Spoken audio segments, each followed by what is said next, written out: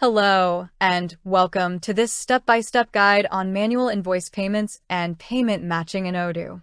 In this video, we'll explore how to handle situations where a customer makes a bulk payment for multiple invoices and how to register and allocate those payments manually. This is a common scenario in business operations, and Odoo offers robust tools to handle it effectively.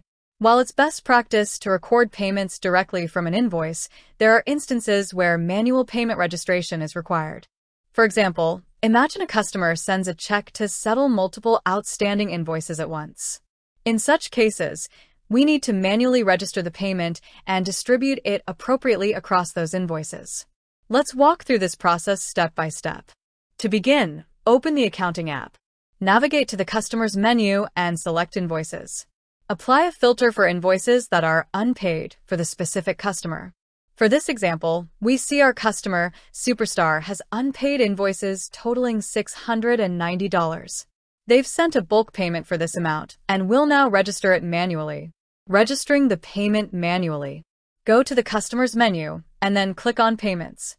Click the Create button to open the payment form. When registering a manual payment in Odoo, the payment form includes several essential fields that need to be filled out accurately.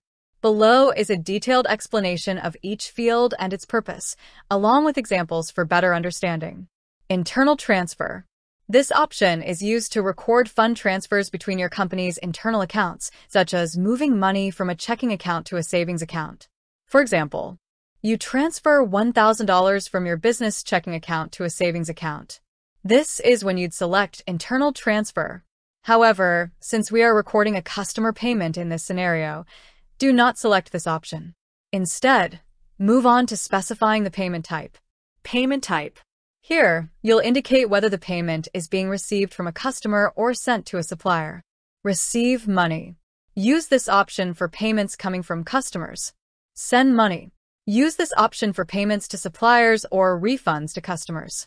For example, if Superstar is paying $690 toward multiple invoices, select Receive Money to show that funds are being received. Customer. Select the name of the customer making the payment. This ensures that the payment is linked to their account and can later be matched with their invoices. For example, if Superstar, your customer, has sent a bulk payment of $690 to settle outstanding invoices, select Superstar as the customer. Amount. This is the total payment amount being received. Enter the exact amount here. For example, Superstar sends a check for $690 to pay off 3 invoices. Invoice A, $200. Invoice B, $300. Invoice C, $190. Enter $690 as the payment amount. Date. Specify the date the payment was received.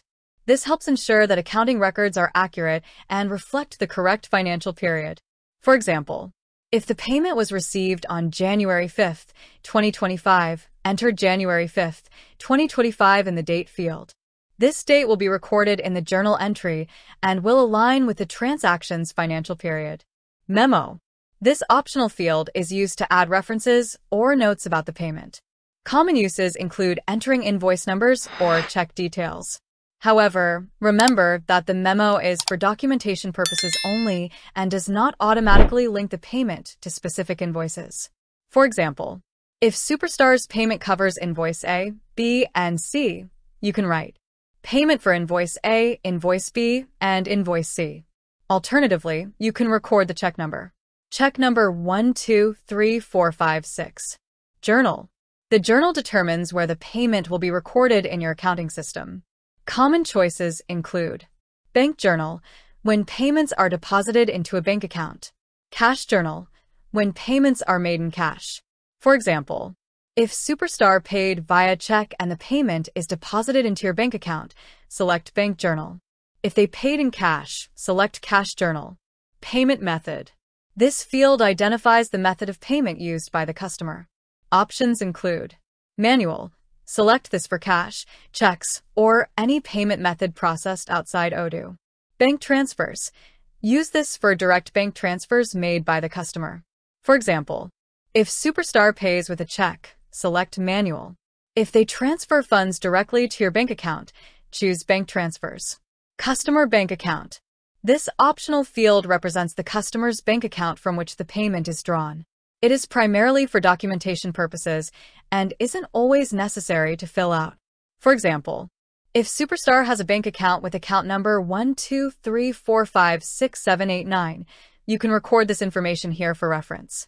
If you don't have these details or it isn't relevant, you can leave this field blank. Validating and matching payments. Once all the details are entered, click Save and click on to Confirm button. The payment is now recorded, but it needs to be matched. Click the Payment Matching Smart button. From here you'll see the payment we just recorded listed. Click the payment entry to add it to the T-sheet. Next, click each related invoice to add them to the T-sheet. You can use the search field to narrow down what's displayed in this list. When both columns balance, click Reconcile button. Note that this button turns solid when the columns balance. If you reconcile items that don't balance, you'll need to account for the difference. This payment has now been applied to all selected invoices, and we can confirm this by navigating back to the invoice using the breadcrumbs. Then, click the 3-bar Invoices Smart button to see invoices associated with this payment. Here we see all of the invoices that this payment applied to. Notice the payment status shows in payment. This will update as soon as the payment is confirmed with the bank. Conclusion: you've successfully registered and matched a manual payment in Odoo. This process ensures your accounts remain accurate while allowing flexibility in handling customer payments.